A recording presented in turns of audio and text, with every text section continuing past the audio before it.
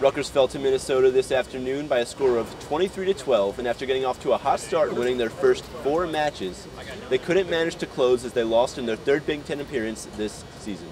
Everybody's hurt.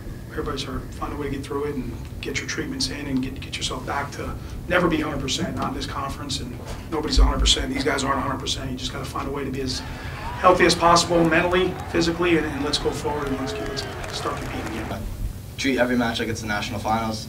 I think that's what the best wrestlers do. But it's a gauntlet right now.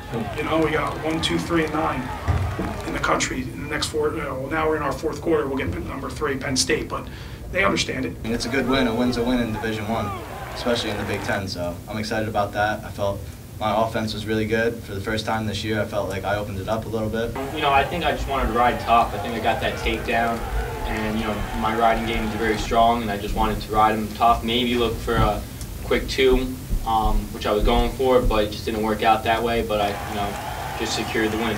You know, that kid has some tremendous credentials coming out of high school, top recruit in the country, just like Anthony, just at a higher weight.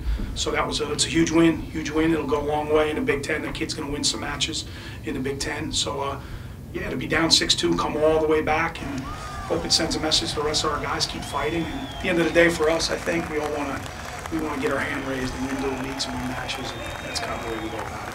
It's really exciting to get back into our home crowd and see what we can do, see how we bounce back, because national tournament round of 12, you lose in the quarterfinals, you need to bounce back quick. I mean, just another test to see what we can do at this level. Following the match, Coach Goodale said that after a busy weekend of wrestling 2 Big Ten opponents, the team is looking to get healthier and recover during the week and prepare for their next match, which is this Friday at 7 p.m. versus Penn State here at the RAC. Reporting from the RAC, this is TJ Curran.